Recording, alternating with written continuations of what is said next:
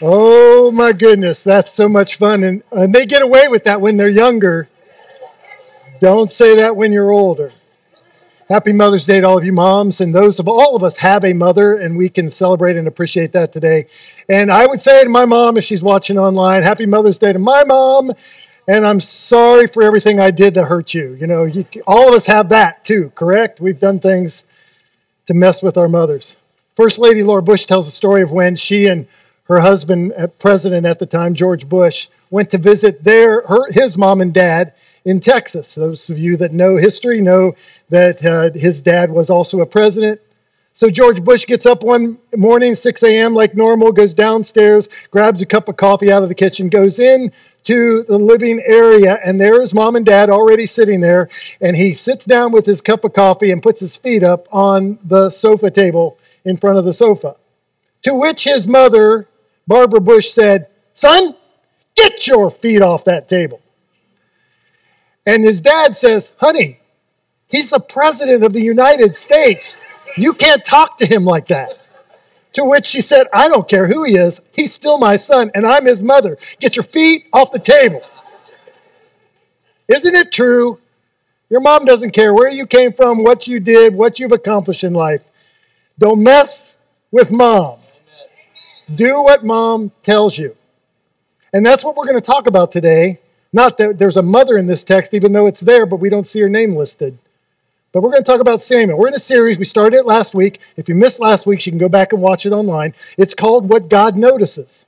And what you see out of the story of Samuel's life is the things that we think God notices are not those things at all. We talked about this last week with Hannah. She was crying out to God for a baby boy. She begged God for a baby boy. And the prayers and the recitation and all the practices and sacrifices didn't really accomplish what she wanted. But when she gave God her heart cry, God took notice. Today we're going to see what God wants to notice in you and me as his children. And it's exactly what we're going to see out of the story between Eli and his sons and the son of Hannah named Samuel. It's in 1 Samuel 3. Let me give you the backdrop of this. God is going to pay attention to the things that are going on in the household of Eli. Now, Eli has become, in a sense, the godfather. This is where we get the idea. In a sense, the godfather of Samuel. Hannah dedicated him to the Lord, put him under the house of Eli. He is now going to be a son in the household of Samuel, serving as one of the priests of that family. But he's got two much older brothers. Samuel's probably 8, 9, 10, 11 years old. And the two older brothers of Eli's sons, Hophni and Phinehas, are probably in their teenage years, if not older than that. And just to give you a backdrop in chapter 2, before we get into chapter 3 today, I want you to see what Eli's sons are doing. They're supposed to be priests for the nation. In fact, this is how this worked. In the Old Testament, the priesthood was all based on lineage. Your name and your father and your lineage would carry on from generation to generation. They would pass on the priesthood to the next generation. So they're supposed to be responsible for sharing the prayers of the people to God. What a holy duty. But instead, they're not following Eli's example. They're goofing off. They're breaking the laws of God. They're carousing with the women at the city gate. They're robbing the people of their sacrifices for their own selfish appetites. They're stealing the offerings and using it to make money for themselves. They are called in 1 Samuel 2, scoundrels. And Eli goes to them and says, "You guys got to cut it out." Like any good parent, you're messing with God. What are you doing? Stop it. And they wouldn't listen to Eli. And that's where we pick up the story in 1 Samuel chapter 3, what God notices in his children. It's not your heritage, it's not your lineage, it's not your parents' accolades, it's not even your position, it's not your power, like George Bush learned. It has nothing to do with the position you hold. It has everything to do with your present obedience. God notices your obedience as his children. 1 Samuel 3 starts this way. Read it along with me. The boy Samuel, 8, 9, 10 years old, ministered before the Lord under Eli. And in those days, the word of the Lord was rare. There were not many visions. Now, we're going to pause right there. I just want you to see what's going to happen here is God's going to have an experience with Samuel. In a few minutes, Samuel's going to encounter the Lord in a way he's never experienced him before. He's going to speak to Samuel. But to do that, you notice, first of all, God takes notice of Samuel because he's doing what he should be doing for the Lord. He's prepared to hear from God. He's prepared to listen for the voice of God because of where he's placed himself. And I just think this is a great thing to look at today on Mother's Day. Because he's in the house of God ministering and serving in the temple when the two brothers that should be are out carousing and doing things wrong. Samuel chose to put himself in a place where he could hear God speak when the other two are rejecting God's voice. Hey, moms, get this. Hannah is the one that placed him there. Hannah's the one that made sure he was going to get an experience before the Lord. Hannah's the one that said, I'm going to dedicate my son to the Lord, and so that he can have a relationship with the God of the universe. Hannah's the one that should get credit for what Samuel's going to experience in just a minute. And I just want to speak to all of you moms that are here. Praise God that many of you are like my mom, and when it comes to her house, you're going to be before the Lord. My mom would not put up with me thinking I can just skip church anytime I want. She was going to make sure I was standing before God. Anybody's got a mom like that around? I love that about my mom now. And I want to encourage all of you that are mothers that are trying really hard and desperately in a world where you're outnumbered and the voices are telling your friends and your family are telling you, you don't need God, you don't need church, you can do it on your own. I got good news for you. You're doing the right thing when you put your kids in an environment where they can hear the Lord.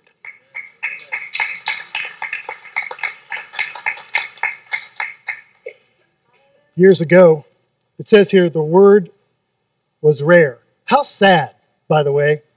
Eli's the priest of God. He serves two functions, prophet, to speak for God to the people, and priest, to bear up the needs of the people to God. And he's not even hearing from God? How tragic. Why? I think this story is showing you he wasn't prepared to listen. He was already going to ignore God just like his sons were. And the word of the Lord was rare. Many years ago, before iPhones had these wonderful apps that tell you directions and maps and waves and all that stuff, they had this other device. Now, I grew up in the era, and this is how old I am. I grew up in the era where you actually got a map. Now, don't confess this because you're all young. But there was a day where you actually used a map, a physical map, to find your way around towns. Anybody know about that? Do you remember that in history books? And then this other device came along, and my daughter bought me one of these devices for the car. We don't see them anymore. It's called a GPS. You guys know what they are? Oh, good, you do. I'm glad you know. You've read your history. They are the devices you would just program in an address and it would tell you where to go. And when I first got it, I thought, this is fabulous. You know, this lovely sounding woman gets on and please take a right at the next exit and then go down the street 3 blocks. And it was great for the first 2 weeks. And then I got irritated. I don't want no stinking woman telling me where to go. That's how I felt. And worse than that, and this is what happened really, I realized that the person on that or the programming would always send me a specific path to someplace, and I knew better. I knew how to get there a shorter way. I knew the shortcuts around town. I knew how to cut through certain areas, neighborhoods, and so forth. So I just took the thing and put it in the glove box, said, I'm not using that thing until I need it. Well, about 2 weeks later, I knew how to get to some address that I was dropping off cookies, and I went a certain route across Tracy, and lo and behold, because I didn't have the device, there was a roadblock. And I had to stop and wait for half an hour to get through the roadblock. If I would have had the GPS on, it would have directed me a different way. Friends, listen carefully. In a world that tells you you know how to do it or they can tell you how to do it, we need to turn on God's GPS and prepare to hear what it tells us. And if you're watching online, I know how hard that is.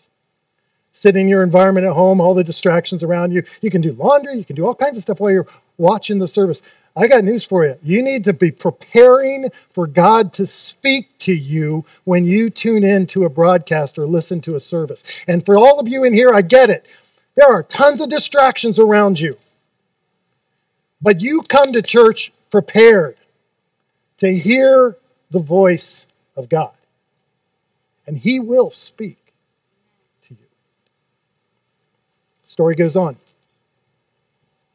One night Eli, the priest, whose eyes were becoming so weak he could barely see, was lying down in his usual place. The lamp of God, that's the candle that they would leave lit in the tabernacle, had not gone out yet. So Samuel was lying down in the house of the Lord. He's waiting for the candle to get down so he can put a new one in and light it, and then he'll go to sleep and take care of things. He's lying in the house of the Lord where the ark of God was. And then the Lord called Samuel. Samuel answered, "Here I am." And then he ran to Eli and said, "Here I am, you called me." But Eli said, and you can hear this kind of out of a parent voice, "I didn't call you. Go back to bed." Come on, any parent ever said that to your kid? So he went and lay back down. Again, the Lord called, and I can't say this in the way God would, but Samuel. And Samuel got up and ran to Eli again. He said, "Here I am, you called me." "My son, I didn't call you. Go back to bed." And now Samuel's young kid. He's never heard the voice of God in his heart. He's never experienced God's voice speaking to him. Maybe you've been there. Maybe you're still there. He didn't know the Lord yet. And the word of the Lord had not been revealed to him yet, like I hope to do today to you. And a third time, the Lord called, "Samuel!" And Samuel got up and he ran into Eli again. You got to appreciate his perseverance. "Here I am, you called me." And then Eli realized, okay, I get what's going on. That's the Lord calling the boy. He's in with the ark. He's waiting on the candle. He's where the presence of God is supposed to reside. I get it now. That's the Lord calling this boy. So Eli told Samuel, "Go and lie down, and if he calls you, say this, 'Speak, Lord. Your servant is listening.'" So Samuel went in and lay down in his place, and the Lord came and stood there calling again as another time, "Samuel, Samuel." That's terrible. That sounded like Charlton Heston on 10 Commandments. Sorry. Then Samuel said, here it is, "Speak. Your servant is listening." And God did. The Lord said to Samuel, again, remember, this is a 10-year-old kid. He's a young kid. "See, I am about to do something in Israel that will make the ears," I find that interesting, "ears of everyone who hears about it tingle." No, they haven't heard the word of the Lord, have they? The word of the Lord was rare. They haven't even been listening for God. They aren't interested in what God says. They're doing that which was right in their own eyes. And yet, here's what God says. "At that time, I will carry out against Eli everything I spoke against his family through the prophet." Read chapter 2. From beginning to end. "For I told him that I would judge his family forever because of the sin he knew about. His sons were blaspheming God by their behavior, and he failed to restrain them. Therefore," here it is, "I swore to the house of Eli, the guilt of Eli's house will never be atoned for by sacrifice or offering." You can't get out of this now. I'm changing the priesthood is what God is telling him. And he tells it to a 10-year-old kid. Now think about this. If God showed up when you were a kid and spoke to you that level of a message, how would you feel? Would you react to it? Would you respond to it? Would you ignore it? Would you say, "Oh, that was bad pizza last night"? Or would you learn how to discern his voice? See, for all of us, God does speak to us. He is talking to us. But we have to learn what his voice sounds like. And that's exactly what Samuel learns from this experience. This was trial and error. He messed it up. He thought it was Eli three times there, and finally realizes, no, that's not Eli. That's the voice of God talking to me. He's trying to tell me something. I noticed three things about the conditions going on there that helped Samuel figure out it was God's voice. Number one, I noticed how the environment mattered. We talked about this before. If you want to hear from the voice of God speak in your life, you got to put yourself in environments where he talks. You got to set yourself up for you to hear him speaking to you. And yes, that does include church. And yes, that does include your devotions. And yes, that does include situations, places of worship, other places where you can hear God directly. You know what it doesn't include? It doesn't include places where you are being taught to sin. It doesn't include situations where you're hearing his voice drowned out by the noise of the world. It doesn't include things where it tells you how the world wants you to be instead of listening to the whisper of God tell you who he wants you to be. You got to put yourself into an environment to learn his voice. Second thing, you got to have a relationship with him. And I could spend all day on just this one thought. This just blows my mind. I've been enjoying it all week long. He called him by name. Samuel. The God of the universe knew his name. And not only that, he didn't speak it in some crazy language that Samuel wasn't aware of. He talked to Samuel in a language that Samuel understood. Don't miss that. The God of the universe will speak to you and to me in the language that you know so that you can get the message he wants to give you. When he speaks to you, he will do it in a way you can understand. And then third, you got to be willing. Speak, Lord. Your servant is listening. If you want to learn his voice, you got to be willing to serve his word. Lord, that Lord word there is capitals, all caps. If you don't know this about the Old Testament, when you see L-O-R-D, all caps, that word there in Jewish writing is the word Yahweh. It's the word that God says about himself. It's the name he reveals to Moses. I am the I am. I am sovereign. I am almighty. I am God of the universe. And when Samuel, as a 10-year-old, says it, he's saying, you're the I am. I'm just your servant. Speak, and I'll listen. You got to tune into his voice. I was reading a guy who teaches this to churches, a book that he wrote, Stephen Machadi. Stephen describes learning the voice of God like learning an instrument in an orchestra. Here's what he does. He'll take students and kids from high schools and he'll bring them to an orchestra concert, just like we had with the community concert a week or so ago. He'll bring them and he'll say, I want you to listen to the flutes. And these kids will what?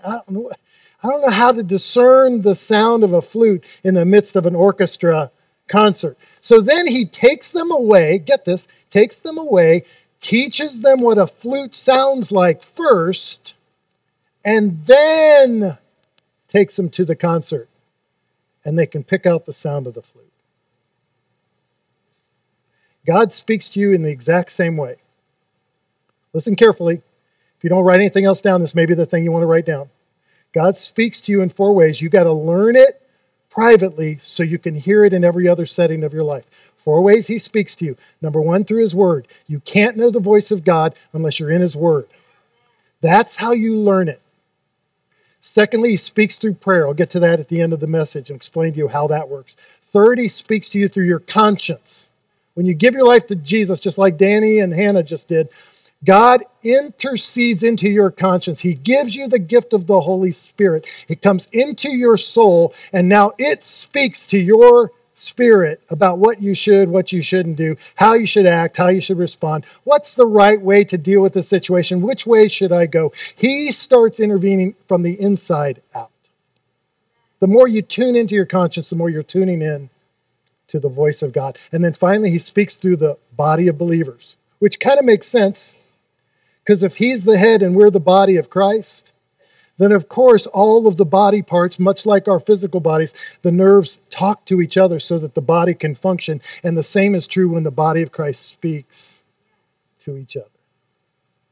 Word, prayer, conscience, body.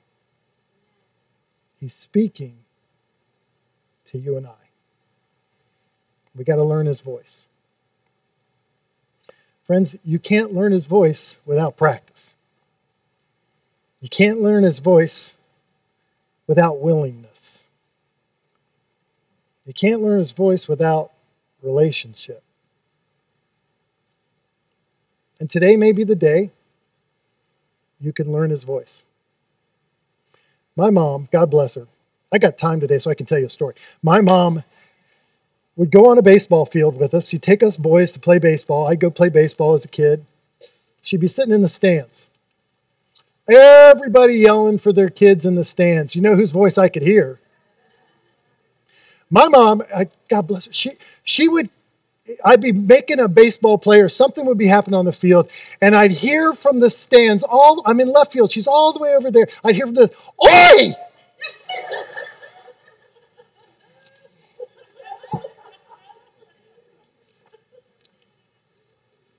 You know your mom's voice. Come on.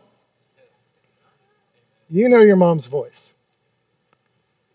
God wants you to know his the same way.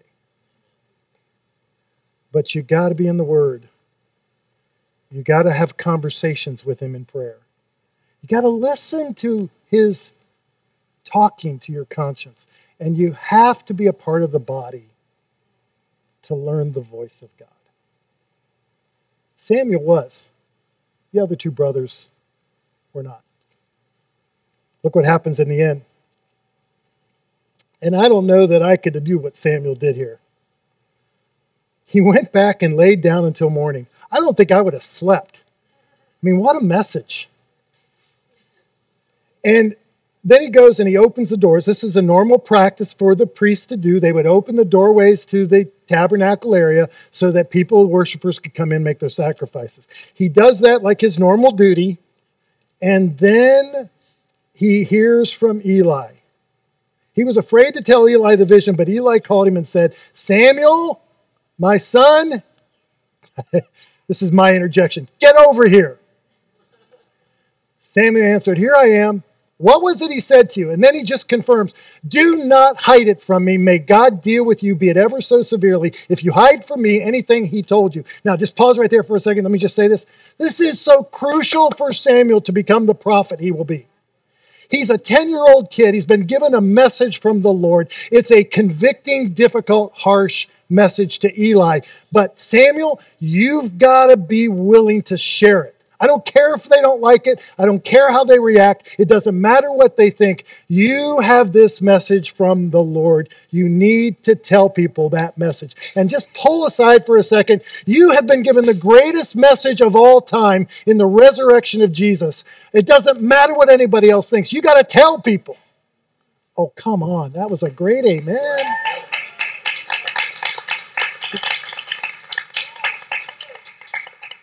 Wow. Round of applause. Here we go. Listen, Eli says, "You got to tell me the truth."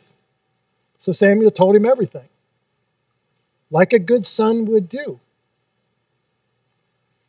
He hid nothing from him. And then Eli said, and this is a whole nother message for another time, "He is the Lord. Let him do what's good in his eyes." Do you notice, by the way, this is in the Old Testament all over the place. No repentance. No turning back, no apology, no, I got to sacrifice to God. Oh, God, forgive me for what I've done to my sons. Let God do what he's going to do. And then notice the rest of the story. the Lord was with Samuel. They developed a relationship here as he grew up, and he let none of Saul from God's words fall to the ground. Anything Samuel said, God did. Anything God said, Samuel obeyed. And all Israel, from Dan to Beersheba, north to south, recognized that Samuel was attested as a prophet of the Lord. And the Lord continued to appear at Shiloh, and there he revealed himself to Samuel. Remember, the word of the Lord was rare? He revealed himself to Samuel through his word. Why? Because Samuel clinged to the word of God. In a world that wants to distract you and make you run and make sounds and things around you to keep you from hearing the voice of God, Samuel tuned into it and obeyed it. He didn't let a single word of God's commands fall to the ground. Can we just be really honest for a second? My guess is, if you're like me, there's a lot of noise in your life that's trying to distract you from obeying the voice of God. It's loud. It's prevalent. And where God whispers to you in the deep depths parts of your spirit, those voices keep shouting at you from the outside what you need to do, what you shouldn't do, how you should behave, what you should be doing. And let's face it, our world is full of those voices. But you need to tune in to God's voice and cling to his every word. We need to reject the immorality of the world and cling to the purity of God. We need to quit making us be Lord of our life and start making him the Lord of our life. We need to do what he tells us to do, whether that's serving or giving or reaching a person or loving somebody. We need to be courageous enough to act on what he tells us to do through his word, through our prayers, and trust it. And oh, by the way, moms, we need to do what Hannah did and put our kids into a place where they can hear the word of God and cling to it. Because you know what? You may just have a Samuel in your home right now who needs the word of God to direct them into great purpose.